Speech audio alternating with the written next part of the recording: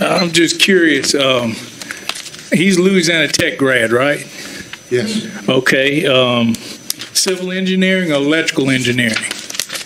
He has 2 degrees. Oh, he has 2 degrees? Well, I'm just saying, what we need the guy up here for me to ask. I mean, has he worked with Marcotte ever? Has he worked with Marcotte ever? I can't say that. Because that would be a conflict of interest. Mr. White, he's going to... Well, that's why I need to ask quick. See, Mayor, you shaking the head, so you're telling them what to do. No. And that's the wrong thing. Now, see, if you had let us ask questions yesterday, we wouldn't have all of this stuff. But you said, oh, yeah, at the end of the meeting, Mr. White, you can ask whatever question you want to ask. So, yes, you did. You can go back and get the tape. Mr. White, I'm going to give you this here. This is a copy of his resume. That helps you. Well, it's mighty late now. I think it's wrong. So I've made my statement. Mr. McCall? No, he's a Louisiana Tech grad. Mr. McCall? Comment, Mr. White? Yes.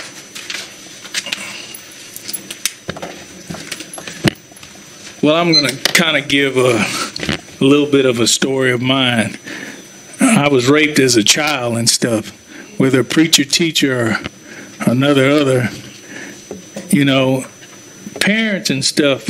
When you live with something like that and the racism that I faced, I was the first African American elected sophomore class president at Alexandria Senior High. To me, that's the best high school in the whole state, if not the country. But because of a federal judge, he said there's too many blacks there, so we're going to send y'all all out to all the other high schools and everything like that.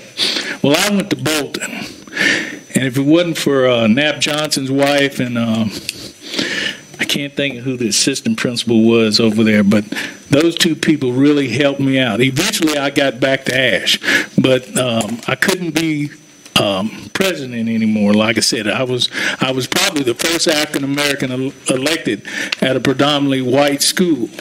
So you know, my speech capabilities were pretty good too, and it was good to have that guy from Peabody in here to speak. But you know, a lot of police officers, firefighters, just like I said, they go through some traumatic stuff. You see our war heroes with PTSD and stuff. And just like I was saying earlier about those 4 officers that got murdered in Charlotte, Mecklenburg, you know, and you just don't know. Like J. Jeremy Caruth was working for me as a confidential informant. They call them CIs. And he was trying to uncover some racism around here. We used to get calls in the house, nigger, we're going to hang you and your whole damn family too if you keep on pressing the issue. So I told him I was going to keep on pressing the issue till I find out who's all involved. Now, Mayor, when you came on board, you changed everything from the previous mayor where everybody could speak whenever they wanted to. You didn't have to ask to speak. And just like in Pineville, you know, they can speak after each turn, and then at the end of your agenda, you could speak on any issue you wanted to. Now, I know you did this when I came aboard, because I was the one speaking out about those poor vets over there getting killed at the Alexandria VA.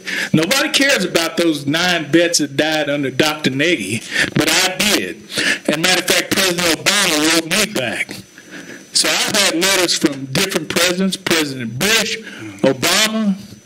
My dad got a letter from President Trump. So something ought to tell you about me. I had a top secret clearance just like you have. But the military police corps is totally different. You know, and it just seems like a lot of people just don't care when you're black. But when you're white, everything's right. And I'm sick and tired of it. Now, I gave some information to Jack over there, because KLAX and KLAB, you don't even see him here today. I call them Clay Laxative, KLAX and KLAB. So I wonder if y'all told them not to be here and not cover this? Because something's wrong. Yeah, I know. I'm out of time, but not out of message.